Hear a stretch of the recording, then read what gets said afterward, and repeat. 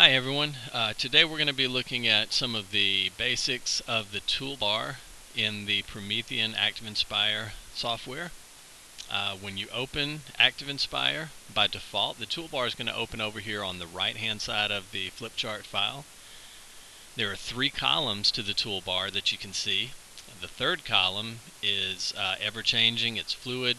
It populates as you use different tools to give you quicker access the next time you need them. For example, if I open my tool menu and let's say I'm going to pull out a protractor, I can use the protractor as needed, and then when I close it, you'll notice that over on this third column the protractor has now populated, so the next time I need that tool it's easy for me to get to.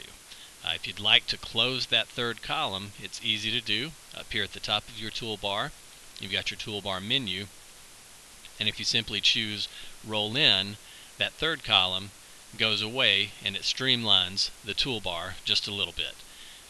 The toolbar, as I said, by default is opened to the right hand side of the page, but there are other options for you.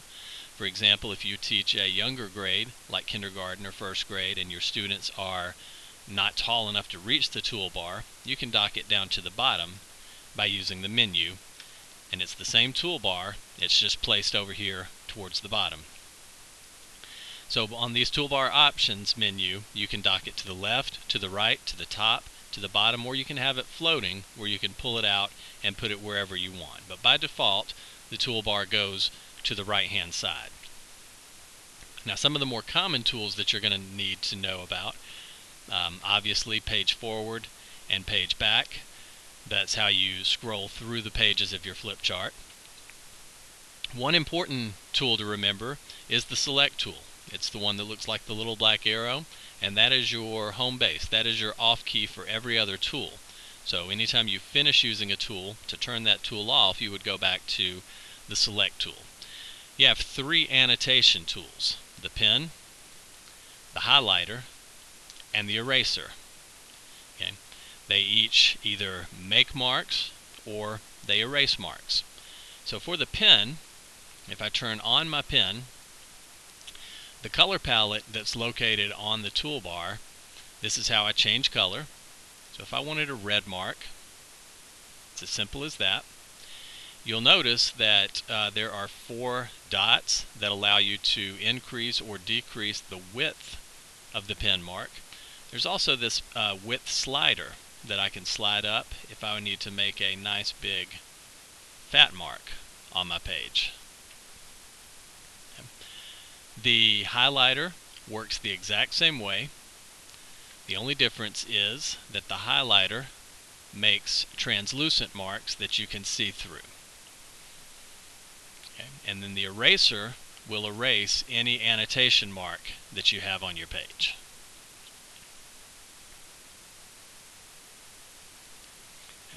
If you want to change the color of the pen and you don't see the color you're looking for, you can replace one of the colors on the color palette simply by right-clicking and either choosing from this larger color palette that appears or the color wheel. Let's say I want a darker green than what I had available. So I click to change, and now I have that darker green. If I have lots and lots of annotation marks all over my page and I don't want to take the time of erasing those one by one, another option for me is my cleaner, my clear bottle, okay, and I can clear the annotations and they all go away. That's a quick way to get rid of any annotation marks. That will only work with annotations. Okay. Another option you have is the fill tool. Looks like a little paint bucket, and I can fill the page background or any shape that I place on the page as well.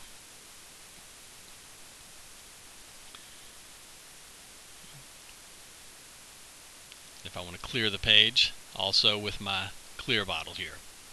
Okay. The shape tool has lots of options for you. Okay.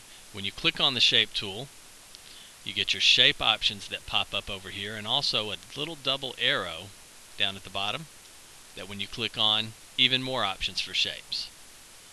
So let's say that I want to create a square. Okay. As I choose the square, I have a small color palette up here.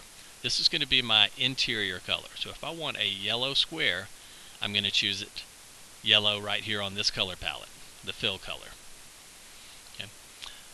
The main color palette on your regular toolbar, this is your outline color. So if you want a red outline with that yellow square, then when I click and hold, my square appears.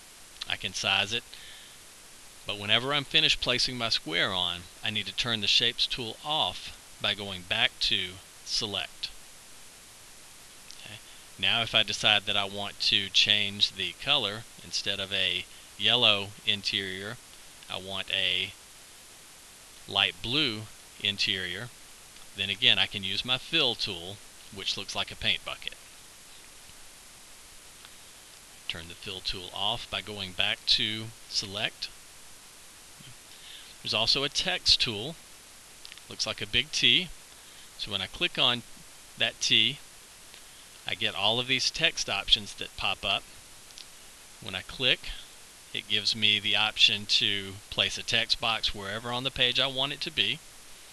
I can make the text larger. I can change the type of text, and then simply type in what I want to type in. But again, to turn that text tool off, go back to Select.